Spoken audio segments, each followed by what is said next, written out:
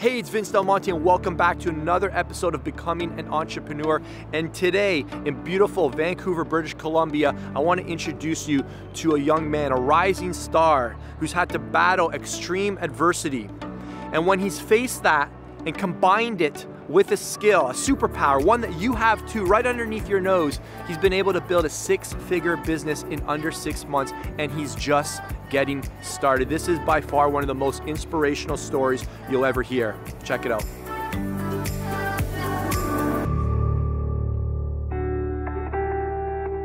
So I guess for me, I was bullied throughout school, and I was always kind of portrayed as different.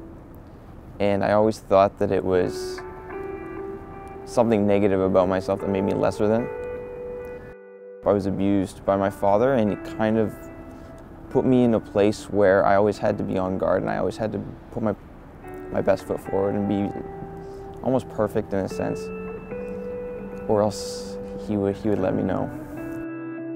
So I started with Vince's mastermind doing drop shipping. I had my own clothing line, and it kind of was a way for me to express just kind of the creativity that I had. And then all of a sudden, my mom wanted to get into something after she recently retired with her business. So I wanted to help her as much as possible and service her. Yeah, I made my first website when I was like 14 years old, and it was like nuclear entertainment. It had games on it and stuff so people could go on and play. So I tried to give a crack at it for her. And the learning curve was a bit tough, but as I progressed and as the sales page kind of came to fruition, I was really kind of confident in what I was doing and what I was providing with her.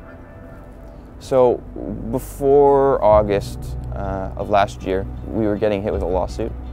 So she was looking at getting sued for $500,000, and I was going to be taking her nest egg away. So I was a little concerned because it wasn't at the place where it could be generating enough wealth for us to keep that lifestyle that we had. So I kind of had to step into a new position where I felt like I needed to be a provider for my family. So I started looking at ways that I could help out.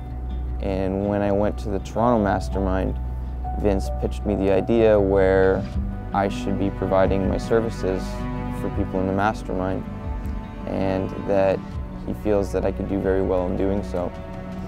So I did. And now it's generating enough income for my entire family. Now I have my mom on staff, I have my sister on staff, I have my mom's friends on staff, and we have enough money where we can maintain that lifestyle that we have, and we don't have to worry anymore.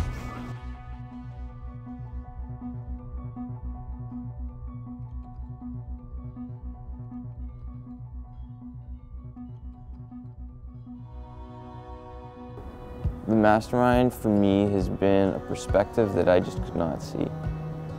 And it's put me on a path that I would not have traveled down if it wasn't for Vince and everyone else, because I couldn't see it from an outside perspective looking in.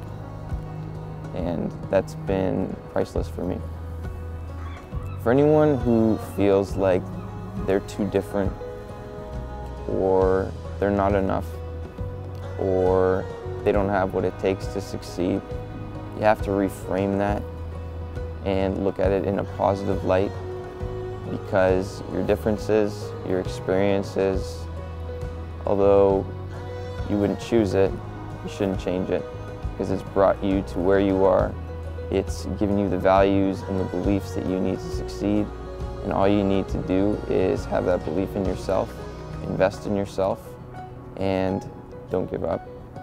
Tyler, I remember when you first came to Toronto with your mom, I could tell you were dealing with some internal terrorists, some stuff going on underneath the hood. Would that be safe to say? Absolutely. And you kind of had some ideas, but not clear direction. Yeah, I've been always kind of off on my own, and when I was introduced to a group that could help me kind of achieve my goals and bring everything to fruition, it was a breath of fresh air, and it felt amazing to have the support system of coach and friends behind me. And I remember as you started your initial venture, it was moving in a very specific direction, but it, in the end, not work out. Yeah. And you pivoted quickly which is what most people aren't willing to do. Talk about that. So yeah, you have to change the direction to what's working and what's going to be working for you right now, because you're going to be wasting time going in the other direction, and sometimes it's hard for you to see. Like I said before, I needed your perspective, an outside perspective looking in, because sometimes I just couldn't see it, and that's where perspective is the most valuable resource, and I appreciate yours so much.